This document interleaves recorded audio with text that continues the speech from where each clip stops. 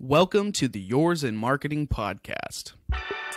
On this week's episode, I had the opportunity to speak with Fedora Sporting SEO royalty, aka Cyrus Shepard.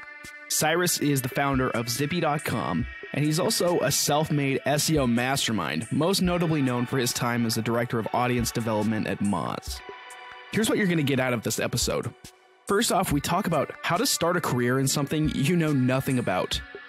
Then we kind of move on to the dynamics of working at a company versus working for yourself. We also talk about the future of SEO. And here's a hint. It's about the people. Building a social following is also something that we're going to talk about here on the podcast, or building a brand for yourself or for your company. And then finally, the principles of fine cinema. Yes, that actually does come up. Just a reminder to please leave an honest review for the Yours in Marketing podcast. Each and every week from now on, I'll be shouting out one of our new reviewers by name on the podcast. We'll randomly select a name of the reviews we accrue during the week, and we'll shout you out. So if you feel like getting famous, please leave a review. We would love to shout you out. Enough fanfare. Let's get to the interview. All right. So with us today, we have SEO extraordinaire Cyrus Shepard. He is one of the biggest names in SEO. He is an absolute expert beast on the matter, but also he's just a really cool guy. So we're going to get to know Cyrus a little bit better. So Cyrus, how are you doing today? How are you feeling? I'm good. Thanks for having me. What people listening don't know is I missed this interview a couple of times. Previously, I was struck with a concussion about a month and a half ago, so I've been recovering. So I'm really happy that we made it today, and happy to be here. I appreciate your vigilance. I know it's not easy to overcome something like that, but all that matters is that we're here now, right? Absolutely. So let's start with this, because given that it's March, are you a sports fan? Are you doing a March Madness bracket? I feel sort of embarrassed by this, but I have become less and less of a sports fan every year. In college, I was crazy about March Madness. I did all the brackets. I watched every game. Over time, I've just become less of a sports guy. And it's kind of embarrassing to talk about with sports people, but it's just the reality of the matter. So no bracket this year? No bracket. I don't even know who the good teams are anymore. Well, I'll just spoil it for you. Duke's going to win it. Nobody else has a chance. Yeah. Duke's so nothing has changed in 20 years. Right. You've got that absolutely right. And so you went to USC, right? For That's college. Right. You got a degree in cinema and production. I'm not reading that wrong. I got in on my own merits. I did not pay to get in. I did not take my SAT scores. So, yes. Yeah, I studied cinema at USC. It was a great experience. I never really used my cinema degree. I worked in Hollywood as a background actor for a few years. I was trying to be a writer. My most noticeable gig was, have you heard of the show 24? Yeah. For Sutherland? I was one of the regular background actors in the office there in the counterterrorism unit. And I just walk around wearing the same clothes every day because, it all happens in a 24-hour period. Right. And then we'd go sit in a room with the other actors. It was a great job.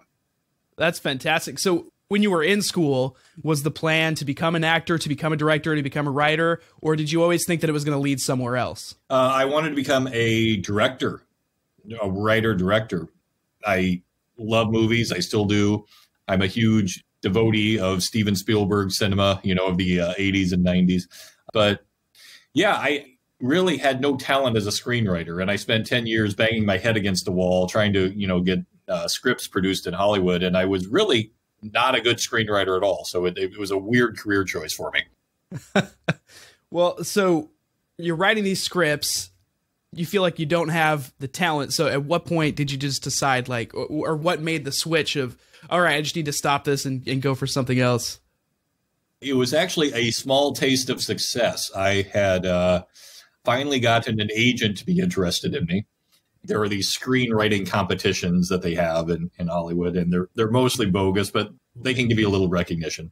And I actually placed third or fourth place in this screenwriting competition, which was a huge deal. And it should have been a validation moment for me because I was finally getting my foot in the door. But I had worked so hard to get to that point, and writing had become so scripted, for a better word. It was almost like I was following a formula. I was doing what I knew would work instead of what I was loving to do. And I was so exhausted at that point. I'm like, if this was what it takes to succeed, I don't want to do it anymore. I'm not enjoying it. This was too much work. I've spent 10 years of my life getting to this point, and I hate it now. So one day I just told my wife, I'm done, and I never went back. So what was the next step after that? Where'd you go? So then I was completely lost. So I was supporting myself with these dead-end jobs, waiting tables, bartending, firefighting, the background acting. None of them with benefits or insurance or, I basically had no money. I was basically broke. My wife was just finishing a second degree. And at that point, we decided to move to Seattle for no reason whatsoever. And I got to Seattle and I started I didn't know what else to do. And I was taking more dead-end jobs. This was in the recession 10 years ago. It was terrible economic times. And I got a job. It was another dead-end job in a restaurant. I was being trained by a 19-year-old kid who was more interested in eating soup than, doing anything else.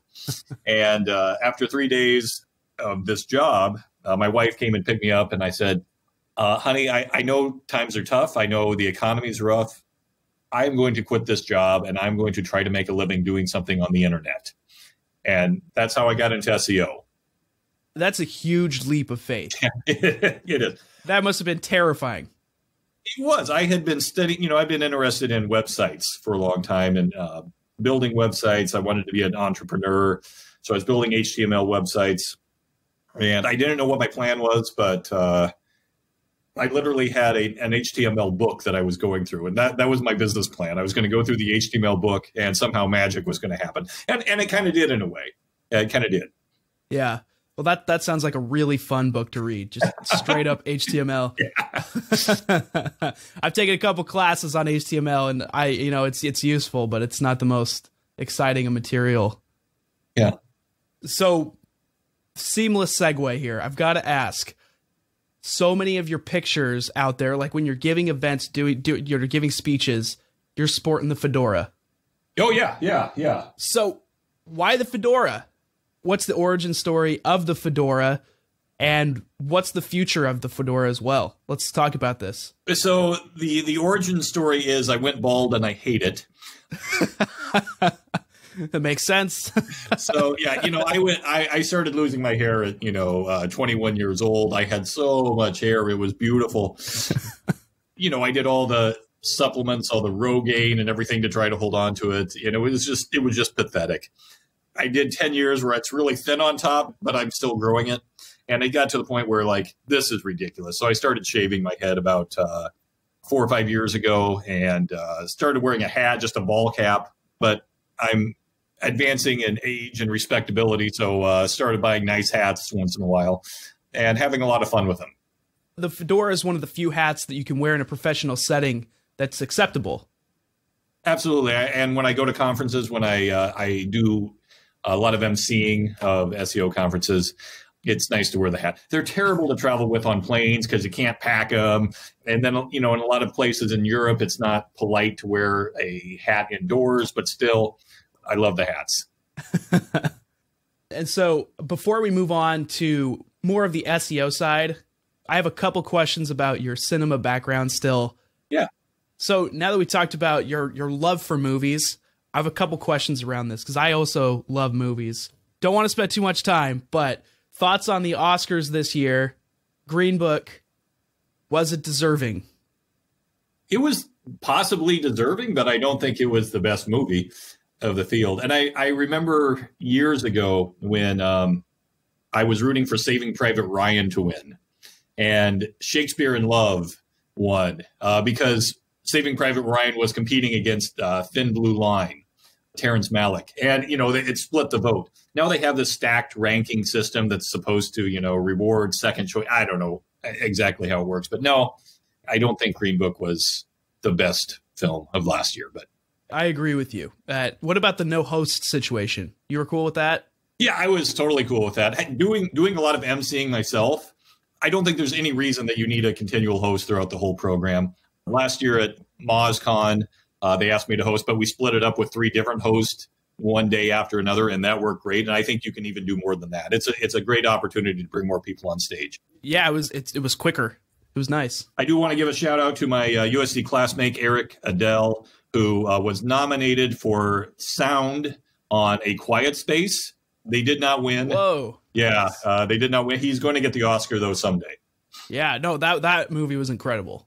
That was like one of those movies you have to see in theaters, though, to have the full effect. But that was an incredible movie. And so if you could win any Oscar, your dream Oscar, which one would it be? It would be for directing. It would be directing the best picture.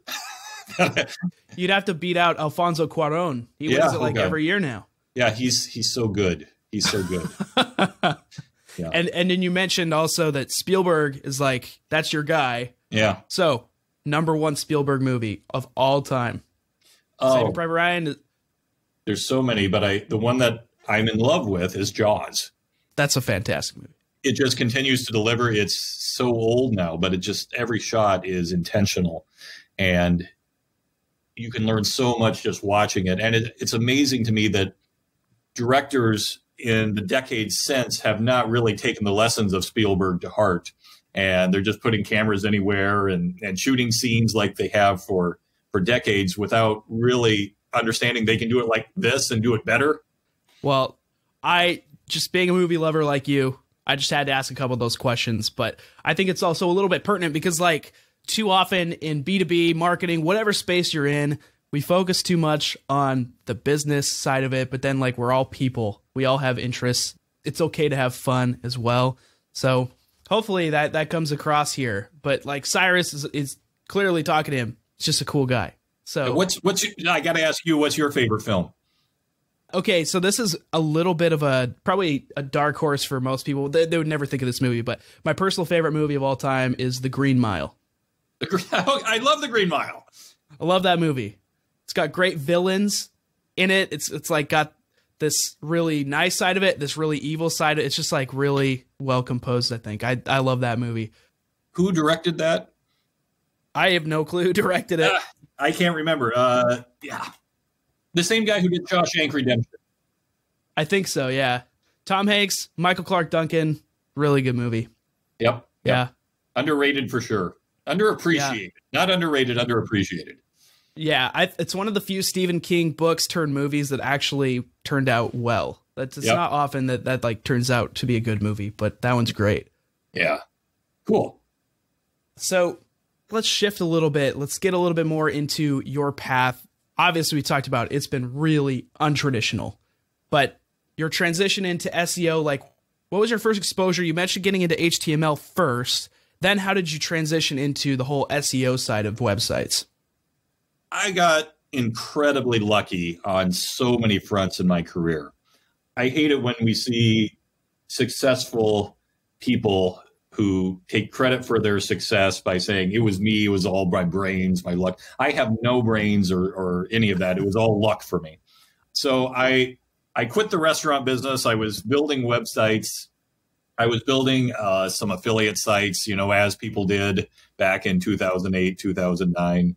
And I needed to figure out how to market them. And I had no clue how to market them. So I was like Googling how to get visitors to your website. And I was, running into AdWords and, I started out greener than green. And then I stumbled upon SEO and I'm like, oh, wait a minute. I don't have to push people a message. I can wait until people are looking for something.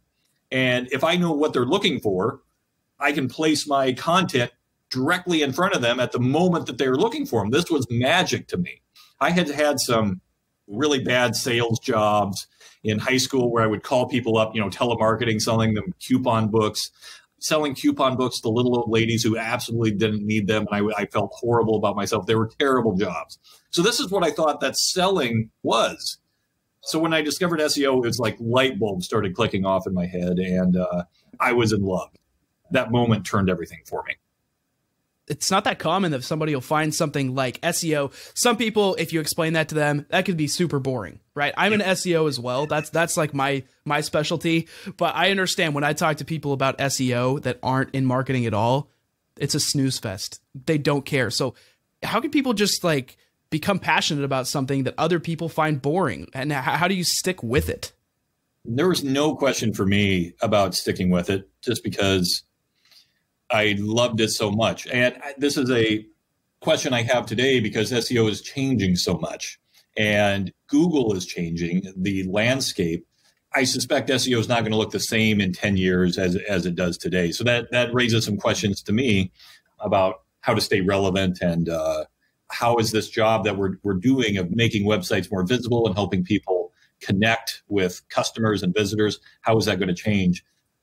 So when I was doing this, when I was learning SEO, I was really green. My wife was working for a wholesale wine accessory company here in Seattle. And she loved the job.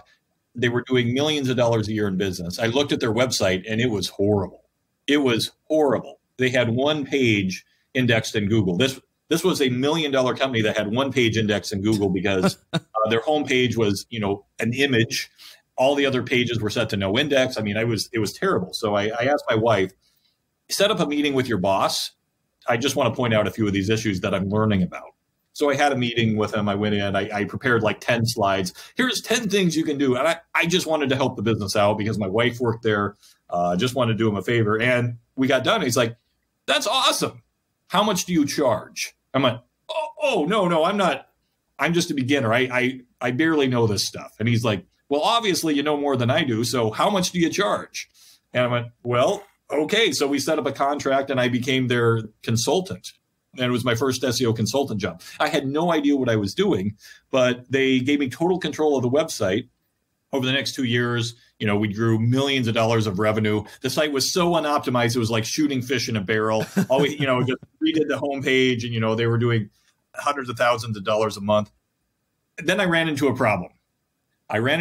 Like a lot of SEOs run into. Business was doing great, but they didn't understand why. They didn't understand that it was coming from SEO, that more business was coming to the website. And so I'm like, I need more clients. I need to charge more money. This has been a great learning experience. So I started searching for, different SEO opportunities. And I stumbled upon Moz, which was SEO Moz back in those days. And they were hiring for some, SEO customer support. I was kind of an entry-level SEO in those days. I applied. I got the job. It was awesome. And 3 months later, they promoted me to lead SEO of the company. So in a very short time, I went from, just learning SEO to doing SEO for the number one SEO company in the world. And I had imposter syndrome out the wazoo.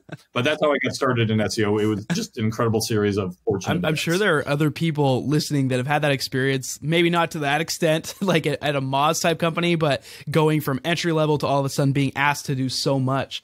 What advice would you give to somebody that's going through that right now or that will go through that in the future? How do you get over the imposter syndrome and actually become great? Let me tell you about imposter syndrome. So shortly after I started at Moz, within the first week, they put me in this position. We met with the growth team of Facebook. So I'm in a conference room with VP level people at Facebook, and we're going over how can Facebook improve their SEO. I'm sitting there going, a few months ago, I was doing this wine website, on the side. And we have this page up, and it's like Britney Spears or something like that. And we're like, why is Twitter outranking this page? And it was a weird situation. And I'm looking at it, and it was obvious to me why the page wasn't ranking. There was very little content on the page. It was just an issue of basic SEO techniques, practices. I realized at that moment, SEO is done one page at a time. It's an algorithm. Everything is treated according to a set of rules. And if you can do SEO for a wine website, you can start to understand principles of SEO for Facebook or Twitter or any website in the world, and you have the skills to do that. The principles don't change. That was kind of a turning point for me, sitting in that room, that, maybe I actually could do this. And if I can do this, anybody can do this. What were your first impressions when you got to Moz? What did you perceive as your reality there? What the company was like at that point? Everybody there was my hero, Rand Fishkin and Jen Lopez and Danny Dover back in the days, who wrote the Web Developers Cheat Sheet. So I was just in awe walking around the hallways and running into people. I rode an elevator with Rand Fishkin, and I was so nervous that I couldn't say anything. I was just like, I froze up. The most surprising thing to me was that the people there at that time, Sarah Bird, who's now the CEO, they were so much nicer in real life than they were online. And I thought that was incredible because they were so nice online. Yeah. But in person, they were amazing. And I'm still friends with several of them today, and they're just some of the best people I know. Do you have any good Rand Fishkin stories? My lips are sealed. I recently just read through his new book, Lost and Founder. It was really, really cool book. What people don't realize about Rand, and I don't mind speaking about him in third person, he's the real deal. We've become pretty good friends over the years, and he is so passionate and so genuine. What he professes to be online is who he is as a person 110%. There's no pretension there. There's no posturing. Obviously, he's a giant in the SEO world, but as you were talking about, SEOs are real people. He is one of the most real people that I know. Is it weird to you that nowadays CEOs are celebrities? The tech industry, like especially in the Valley, like they can become celebrities. Like Rand Fishkin can walk around and people will know who Rand Fishkin is because he does videos on Whiteboard Fridays and he ran Moz. Whereas back in the day, it was like the actors were famous. Like that's still the case, but is that weird to you? Yeah, it is a little weird. Social media is such a weird place that it can amplify anybody. There's a corollary phenomenon that is also disturbing, which is social media can amplify anybody. So if you're good at social media, trolls and people who are totally undeserving of the attention, anybody can pose as a successful SEO on Twitter. And I think we see that, and it's hard to separate people who are giving, good actionable advice from people who are just good at amplifying themselves. Right. Yeah. It's kind of hard to sift through like social media just makes it so easy to put out information. You can say, I've got 20 years of experience and I've done X results, but like, can you back it up? And have you really put in the work? Like how many people have really put in the work to be able to say those things? That speaks also to kind of, I'd love to get your opinion on this, but where SEO is going in the future as well, just in terms of everything is supposed to be more genuine. Like it's going from being more and more natural, more and more genuine, more towards user experience than it is about just implementing tactics. Am I speaking the truth here? Yeah. So I ran a poll a couple days ago on Twitter, and I asked people what they found the hardest part of SEO was. And the answers really surprised me. The four choices were technical SEO, content creation, link building and outreach, and buy-in. And the two biggest problems that people had were content creation and link building and PR outreach. And that is a problem no matter how Google changes, no matter what technical problems there are, that's going to be a problem that never goes away. That's been marketing since the dawn of time. How do we create messages that resonate with people, and how do we amplify those messages?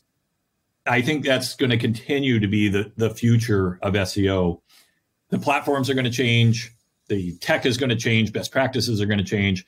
But crafting those messages that resonate, that's something that we continually have to learn over and over and over again and try to be good at. Along with this, you recently spoke about the new release of Domain Authority 2.0. You actually wrote the article about it, right? I wrote one of the articles. I don't want to take any credit. The Domain Authority, Russ Jones and some very smart search scientists at Moz had worked on that. I just came in the end and was a messenger, right. Did one whiteboard Friday, but we had multiple streams going through that. Yeah. So from Domain Authority 1.0 to 2.0, from what we've just said, trying to make it more resonate with the messaging, more with the user, make it more user friendly, more natural. How does Domain Authority 2.0 fit into that? How does it reflect that? The original Domain Authority, there's what Domain Authority is, and there's the marketing myth, what people think Domain Authority is. And so it's this huge metric that's used by tens or hundreds of thousands of people out there in the world. And from a marketing point of view, it's very challenging to communicate how people should be using it when it's that broadly adopted. I think anytime you have a technology platform or metric or software that's used by that many people, different people are going to see different things. So domain authority 1.0 was loosely based on Google's PageRank algorithm. There was a little bit of machine learning that looked at Google search results. And the main use of domain authority is try to predict Google rankings. How authoritative is this website? Over time, it kind of got not out of date, but there were opportunities there to make it much, much better.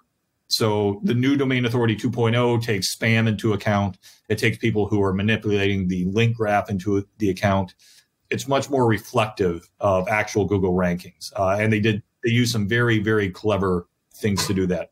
And it's remains the most predictive domain level metric out there.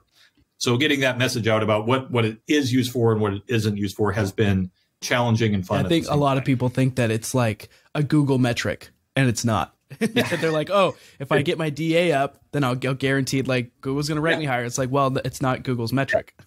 But it's a complicated messaging, because if you do raise your domain authority, chances are you are actually going to rank higher. But it's not because Google is using that. It's because we're using the same signals that Google is using. They just happen to, overlap. It's definitely worth optimizing for, but it's hard for people to understand. Well, if I raise this up, then it's Google. Google's going to reward me. It's like, no, you still got to put in the work. Yeah.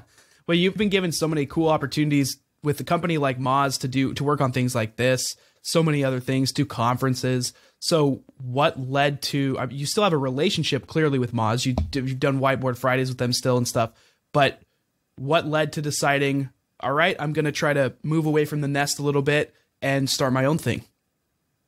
Yeah. So I left Moz, I think in 2015. My wife and I started our own business, which was Bazillion. That's the corporate name.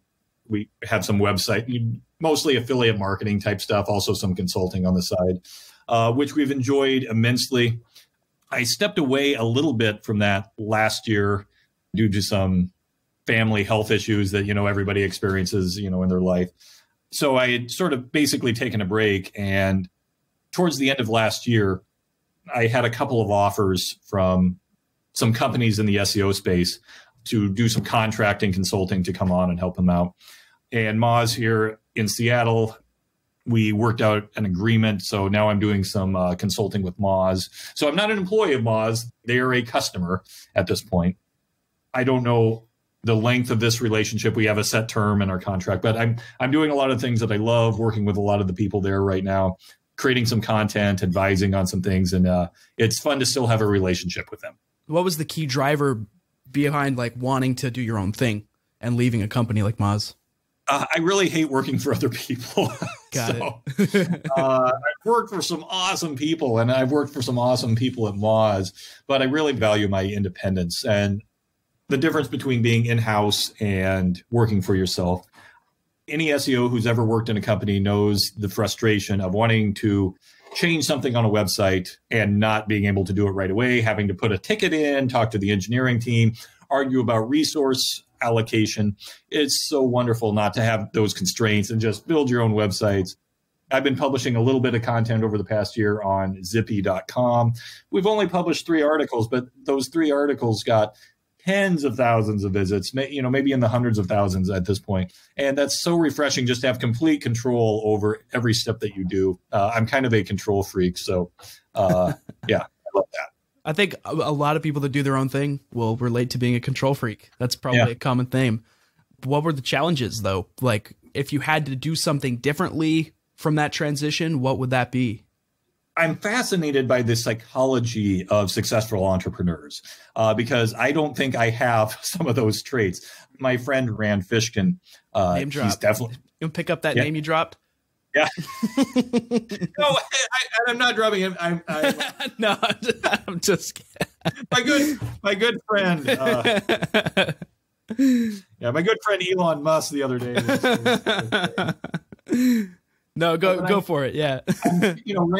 Rand is so driven and so wired for success. And I'm always wondering, like, what's the difference between him and me? Because I don't have a lot of those traits that a lot of successful entrepreneurs have. There was a study done a few years ago about personality traits, cognitive distortions of entrepreneurs. And I see those traits in a lot of entrepreneurs. They include black and white thinking, personal exceptionalism, things that can sometimes lead to depression, and mental disorders also lead to very high success rates in Silicon Valley. So I'm trying to figure out myself what personality traits I need to work on without going into psychosis or depression to balance success with my personal drives. That's a huge thing that we need to focus on that a little bit more, just in general as a society, but also in business, the mental health aspect of it. It's so important to keep it in mind, because the more stressed out you get, obviously, the more that's going to affect your work. And so when you're doing something like moving from Moz to doing your own thing, you're going to have control over everything, which is great because then you don't report to anybody. But then at the same time, you have control over everything, which means if you fail or if something doesn't go exactly as planned, all of the stress is on you. The whole burden is on you. So how do you manage that? I'll be honest, over the past few years since leaving Moz, I've had a wonderful time. I've had lots of opportunities. I've done SEO with some great sites. I've done my own projects. And then when, I took some time off last year because of some family reasons, it was incredibly easy for me. I had that opportunity. But one thing I haven't done on my own is I haven't really built a business. I have an income. I have consulting that I do, and I have projects that I make money off of. But I haven't built a business. And I think that's the next step for me, is building an actual business that can run on its own, that has inputs and outputs, and that doesn't necessarily need me at the seat every day. And I think that's a challenge I'm very much looking forward to. So that now you're doing a company called Zippy. Yep. Let's talk about Zippy for a second. Why on earth did you call it Zippy? How did that come about? and what do you do? I'm fascinated with naming things and what works and what resonates. And I saw Zippy on a domain marketplace. It was a premium domain. I won't tell you how much I paid for it. It might be embarrassing, but it hit all the triggers for me. It had zip. It was short. It was brandable. There wasn't a lot out there like it. So I got it, and I was love at first sight. And my wife is one of the most talented graphic designers I know. We worked for a few weeks coming up with a logo for it. I love the colors, the identity, the branding. I love everything about it. What was the key service that you were wanting to, what did you want to do differently with it? Why was this supposed to stand out? What most people don't know is Zippy is actually a stealth software company. I had this idea for creating a new type of SEO software, something that doesn't exist in the marketplace. I can't speak too much about it. Been working with a developer for the past year and a half. We've come up with some creative solutions. We're not close to launching anything yet, but Zippy was created for that reason. And since we've had it, we've used it to publish some content to build some attention around the brand, so that when we do launch, if and when we do launch the software, we have that brand equity already built in. You also do consulting through this brand, though. Is that right? Yes. There's some weird things around business. My consulting is actually through a company called Fazillion, which is a parent umbrella company. But yeah, it's basically Zippy. Yeah. Okay. Got it. So talking about consulting, one of the key things that comes to mind, because I've done some consulting on my own as well before coming here to Directive. And the thing that was hardest for me, I guess, is the fact that you have to be okay with one-to-one in your time. Like the time that you put in is the exact amount of income that you're going to get out of it. Whereas you turn it into a software company and all of a sudden you can exponentially grow, which is kind of like what Moz did. They started out doing consulting, then they turned it into this software, and now people don't know Moz for their consulting nearly as much as they know it for their software. So is that kind of the goal here?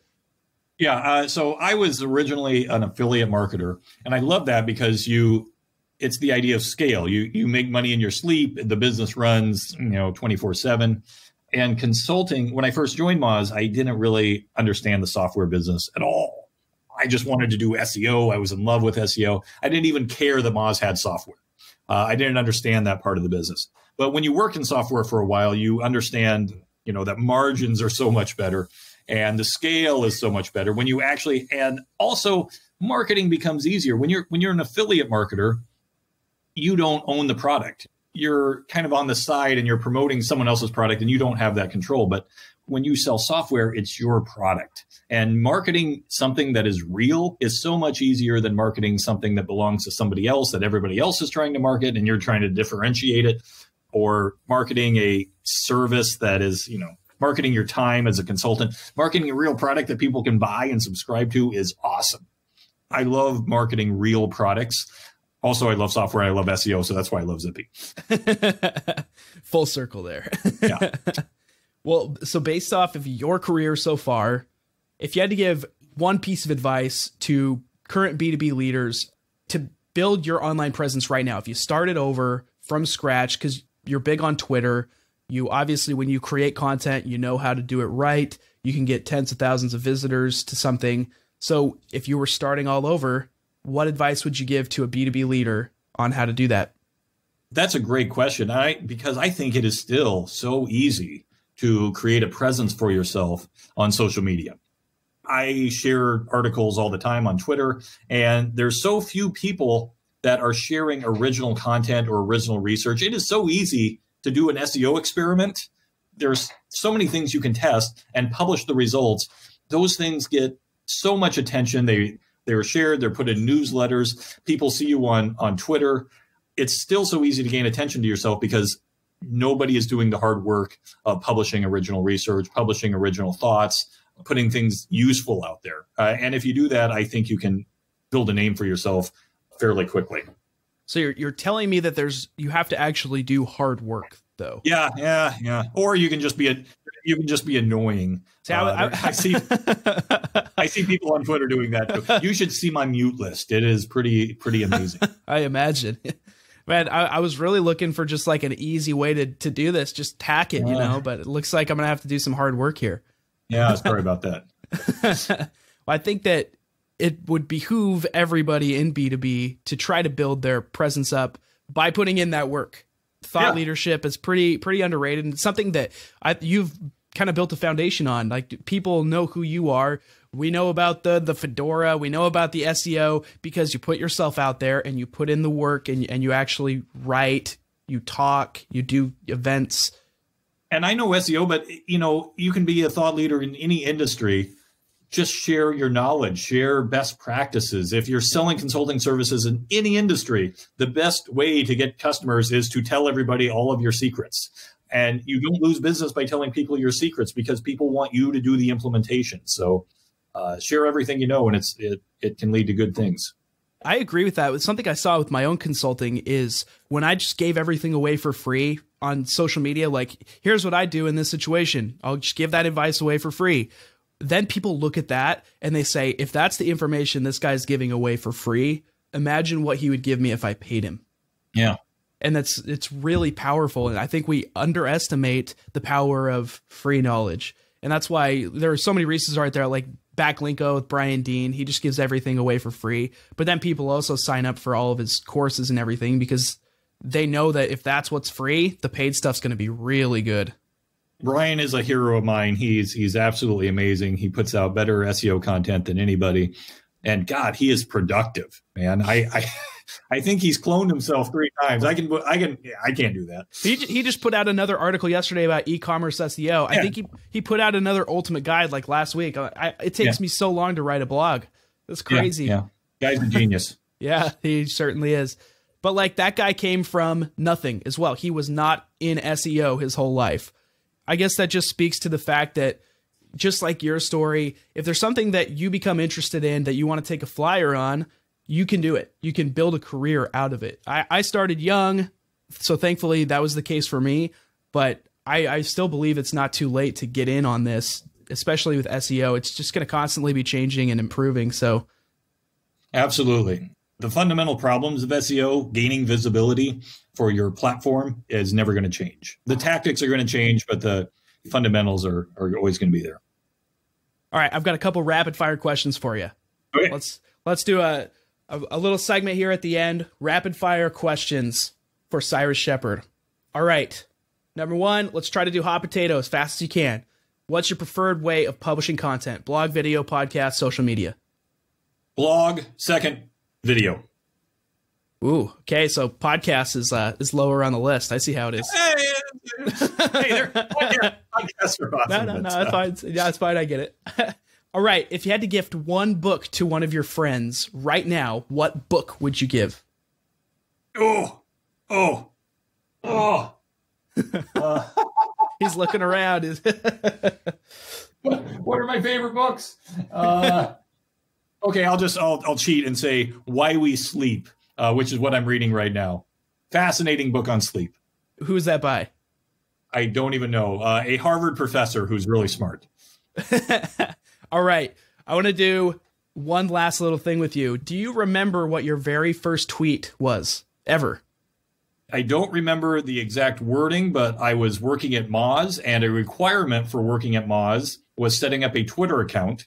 So it was something about my first day at Moz. Yeah. All right. I'll read it to you here if you don't mind. I'll have a follow-up as well.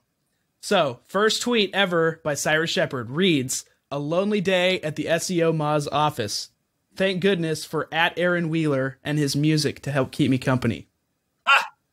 All right. I remember it was lonely because it was a rare Seattle snowstorm and no one came in the office, but I was so excited to work there, I showed up. What was the music? What were you jamming to? Do you remember? I cannot read. That was too many years ago. Can't recall. Well, let's see. What year was that? 2009? Probably 2010, 2011. Yeah. All right. Definitely not Nirvana. Maybe Black Eyed Peas. I don't know. Black Eyed Peas. All right. Well, thank you so much for joining us. That is all the questions that I have for you right now. But hopefully we get to do this again sometime. It was good meeting you, meeting you. Also, I want to give you a chance to shout out your companies, anything you're working on, and then we can include it in the show notes as well. All right. So I would give a shout out to Moz because doing some great work with them right now. And of course, Zippy, which will have some new content on there soon. And I don't have anything to shout out, but I'll shout out my wife, Dawn, because I love her. That's a good husband right there. She's standing right behind me. Okay. I got it. So again, that's zippy.com. Zippy with 2 Y's, 2 P's, ZYPPY.com. Yep. Go check it out, read the content, and then we'll be on the lookout for what comes next with Zippy. That's exciting, but it's a little mysterious. We have no clue what's happening. Yeah, no clue. Who knows? All right, Cyrus, it's a pleasure, and thank you so much for coming on. And now it's time to switch from a B2B mindset to P2P. That is peer-to-peer. I'm going to be interviewing people here at Directive Consulting, my peers, my colleagues, to try to find out what makes them tick, to see where they come from, what their goals are professionally, and give you an idea of what the culture is like here at Directive. It's going to be a really interesting opportunity, and maybe you'll even find people that have your exact same job title, your same position, or your same goals, or maybe they just like the same music as you. Okay, this is P2P, peer-to-peer, where we are talking today with coworker Ashton Meisner, who sits right next to me at Directive. Ashton, how are you doing? Doing great. Thanks for having me. Yeah, Ashton basically begged me to come and do this interview. I've been dying to be here. It's an honor. Ashton was kind of like one of the first people that I met at Directive because I sit right next to her. She's in the marketing department. So why don't you tell us what your title is, what you do on a daily basis, and then we will reverse engineer it back to where you got your start. Cool. Yeah. So I'm the media relations and marketing manager here at Directive. I actually started out as an SEO specialist, diving into the back end and learning more about the technical side, which was different for me coming from a PR background. So that was how I kind of got started here at Directive. And I had an opportunity to, as we expanded, take on the marketing role and really build the brand here. I do a lot of outreach for media relations, getting Garrett on different podcasts, which is cool. So we can share his knowledge, and running our content marketing initiative where everyone here at Directive writes articles where we share expertise, and we've been sharing that with different outlets digitally. So it's been pretty cool. That's kind of a glimpse into what I do, the marketing media side. All right. So let's go back in time. Yes. You went to school at Arizona State. Yes. Go Devs. Go Devils. Okay. So first of all, what'd you graduate in? And then we'll kind of go into directly after college, what happened? Yeah, so I actually originally started as a broadcast journalism major. My dream was to be an ESPN sports reporter. And then I started learning more about the lifestyle. Wasn't super for me. And I learned more about PR and how everything's going digital. So I was like, that would just be a better opportunity, I think, if I ever wanted to move around or stay close to home, whatever that looks like. I had some security. So yes, ended up graduating journalism, PR, journalism with an emphasis in PR. And after I graduated, I had a role with Arizona Diamondbacks where I worked in the community relations department, which was really great, working with all the nonprofits, being able to work with the players for cool events. And it was really busy. Sports, it sounds all glamorous, but it's very, there's a lot of things that go on the weekends and all that good stuff, but it was so fun. I'm a huge baseball fan. So got to do that for a year. And then I was able to obtain the position of marketing coordinator at Camelback Ranch, which is the spring training home of the Los Angeles Dodgers. And stop there for a sec. I want to ask some questions here because I love baseball too. Yes, cool. I grew up playing baseball, and awesome. it was like my favorite sport growing up. Yeah. So, working for the Diamondbacks. Yes. Name a player that you met. Yes. That somebody listening might recognize the name. Paul Goldschmidt was amazing, but he's gone now, which is so sad because I'm a big Diamondbacks fan. But he was awesome, so great with the kids, and he was so busy. He was like an amazing player, but he'd always take time to be at the charity events and stuff, which is really cool. Very cool. Okay. Yeah. So that was my experience there. And then, so I started working with Camelback Ranch, which was, you had the LA Dodgers side and then the Chicago White Sox side, which was so fun because they're so different, both teams. So I got to kind of work with both, and we had our own office as well. And I would help run the game script. I actually did a little bit of the broadcasting down on the field. We do this big dice game, and I'd be like, hey, come down. We have John on the first base or whatever. So that was kind of fun. And I had my own team of, like 12 interns. So that was the promo team that ran around, and I kind of just ran that initiative, which is cool, with two of my colleagues. So that was fun. So some people would say like, that sounds like a dream job. So yeah. Why are you here now versus there? Yeah. What changed? So in all honesty, it was an amazing position, and I loved being there in the spring and everything, but because it was spring training, it wasn't a full-time position. So I would be there, I'd get there in December, we'd be done in April after the season ended. And I had the opportunity to stay, but I'd have to get another job. And I was just kind of in a weird place, didn't know if I wanted to move from Arizona. So I ended up applying for just different jobs in different states to see, and I ended up getting a PR job out here in Orange County. And so that's kind of how I got here. So I did leave the world of sports, which I love so much, but I'm like, well, maybe I need to build some, just learn a little bit more, and then maybe I'll come back to sports down the road. I didn't know. I was kind of in a weird spot. But that's how I did get out here. And then that was the position I had before I ended up here at Directive. So yeah. How'd you find out about Directive? Who interviewed you? Yeah. What drew you to the position, and why are you here now? Well, what's funny is I was kind of in I don't know. I was looking for something new, and my fiance, one of his colleagues, he was mentioning he had mentioned to him how I was looking for a new job, and he said, she works in marketing, right? She should look at Directive. They have incredible company culture.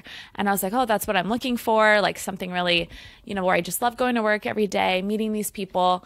And so I applied for Directive, and it was a little bit different out of my wheelhouse. I'm used to doing all the media, the sports, like all that side, I guess.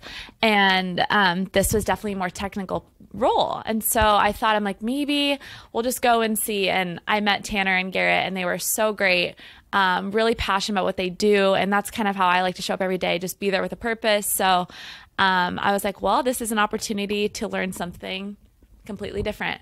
And I accepted the role. They had just moved to this new office, which was kind of exciting. And I became an SEO specialist. And this was how long ago? This was the end of July. So the very beginning of August. So Yeah. Cool. So not too long ago. And then I was able to kind of go back into my comfort zone of marketing, which I love. And it's been incredible ever since then. Yeah. And then, so you work like crazy. I see this. But then also when you leave here, yes, you work like crazy. I do. So what do you do when you leave? Yes. So it's a different kind of work. I actually am a yoga instructor part-time at Core Power, which is really great. I get to do kind of both, the corporate style and then go teach yoga classes, which is fun.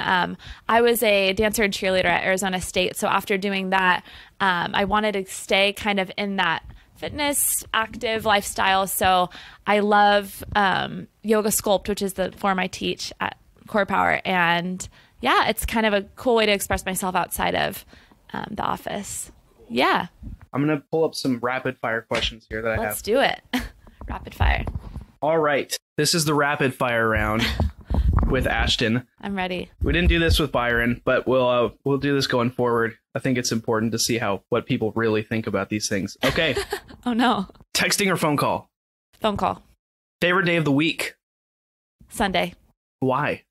It's just so relaxing, and I like going to church, and I don't know. Day off. Day off. Yeah. Cool. Favorite city in the United States besides any that you've lived? Ooh. That's hard. Rapid fire. Napa. I almost had you stumped. Yes. Last song you listened to? This is embarrassing, but I think it was Justin Bieber, wasn't it? I think it was. Yeah. Which I think it was Thought of You, Justin Bieber. That's just rapid fire. Okay. Would you rather be able to speak every language in the world fluently or be able to talk to animals? Every language in the world. Why? Fluently. I sit next to Hannah, the director of marketing, and she was speaking Spanish earlier, and I just wish I could communicate to more people. And if I travel, I could just understand and not be confused. I don't know. Invisibility or super strength? Invisibility. And what's your go-to social media platform? I hate to say it, love Instagram. Still on the gram. Yeah, love the gram. All right. Cool. Well, that's Ashton. She's awesome. And if you ever reach out to Directive, you'll probably at some point come in contact with her, or she'll come in contact with you. So yeah, hit me up. There you go. Thanks, right. Ashton. Thank you. Bye. Thank you for listening to Yours in Marketing. I'm Blake Emmel. If you would please do us the favor of subscribing to the podcast if you found value in this, and tell your friends, tell other B2B leaders, tell people that need to hear about this. If you have a website, if you are in marketing or out of marketing, if you just want to learn how to build your website, how to build your business online, or if you just want to learn more about interesting people in general in the B2B space, please subscribe to this podcast.